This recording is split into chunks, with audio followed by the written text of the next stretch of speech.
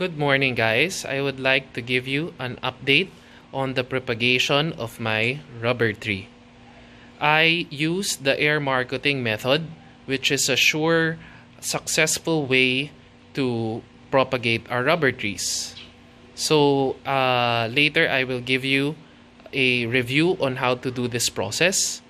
Well, for my rubber tree, I was able to cut the marcoted rubber stems already, and here is how they look like.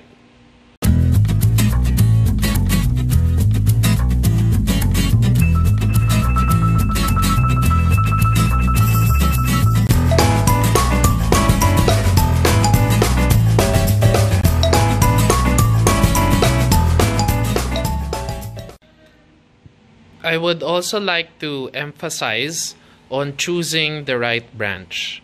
So as you can see, even after marcoting, this rubber tree still looks like a bonsai rubber tree. The branches on top is still full, so I was able to choose a mature branch. So for example, I was able to cut off the mature branch of this stem. So it was cut in this area, and currently it is being replaced by 1, 2, 3, 4 new stems. So in the process, the top portion of this tree will now be bushier, so that it would retain the beauty of having a bushy top of the tree there.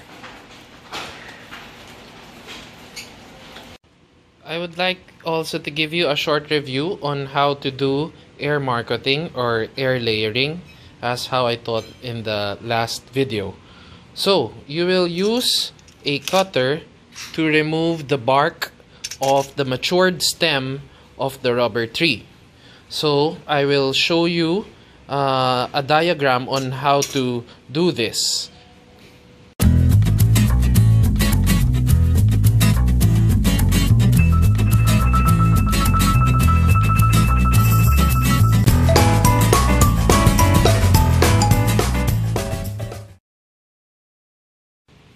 After removing the bark, you would then use peat moss. You could buy this from gardening shops.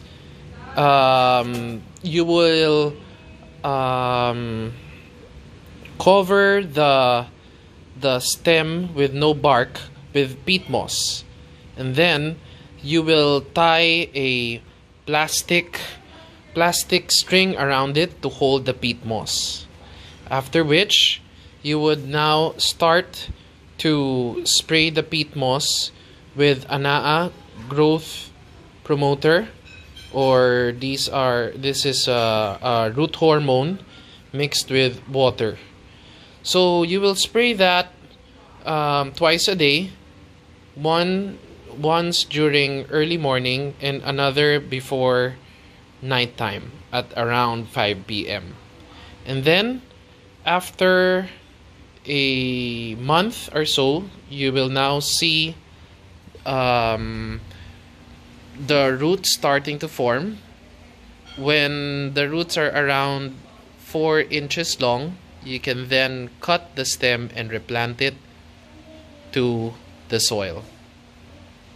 I'd like to show you the marcoted stems of the rubber tree. So as you can see, they have green soft leaves on top. That means that these are the new leaves, meaning the plant is already fully established. So this plant is a 2-stem rubber tree, and then this one has more stems. 1, 2, 3, 4. So this is a 4-stem rubber plant. Okay, and then this one was marketed from a single stem, but there are a lot of new stems. 1, 2, 3, 4, and 5th. Okay, that's the 5th stem, making it 5 new stems. Okay, so that's what's nice about air marketing or air layering. You can actually produce multi-stem cuttings.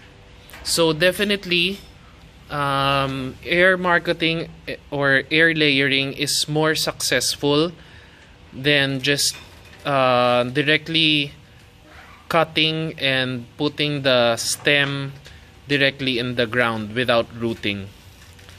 What else? Don't forget when replanting your stems, don't put it under direct sunlight yet. Just let it stay in a bright indirect light for the meantime. And so that's it. Hoping that you learned a lot on how to successfully propagate your rubber trees. Thanks for watching.